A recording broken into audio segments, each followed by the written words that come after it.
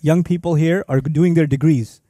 They're doing medicine, they're doing engineering, they're doing accounting, and one student says, I'm going to study history. And their parents say, what? What are you going to do with history? Well, who's going to give you a job? Where are you going to go to work? You know, where are you going to get employed? History doesn't pay the bills. Don't study history. So we took our smartest kids, our smartest men and women, and we made them doctors. We made them engineers. We made them programmers. We made them architects. And we did not care to make them what?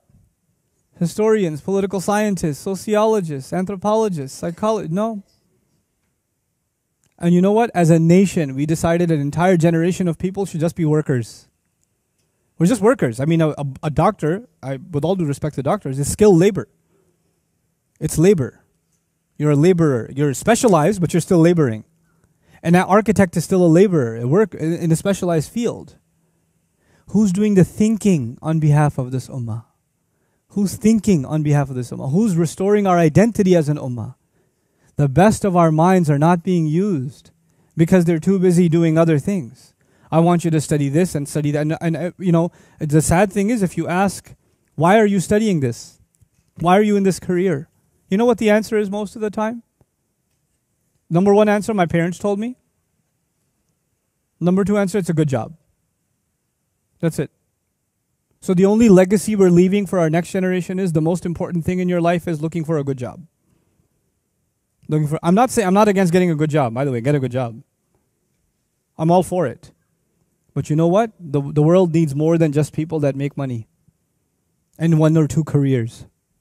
You know, I would argue if I had it my way, historians would be, and historians and theologians and, you know, people that are studying psychology and sociology, they would be the highest paid professors.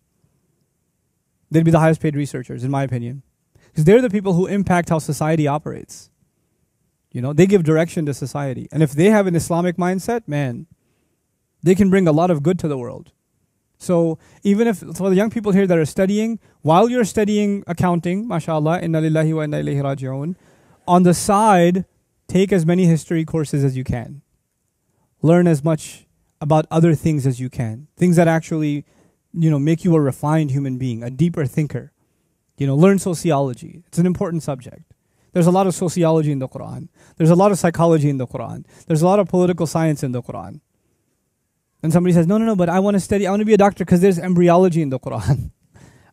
Yeah, in like one or two ayat, there's some reference to it, but it's not at the heart of it. At the heart of it is human engagement, you know? So these humanities, they are important and we have to restore them from the Islamic perspective. This is a critical thing. And of course, history is at the center of that.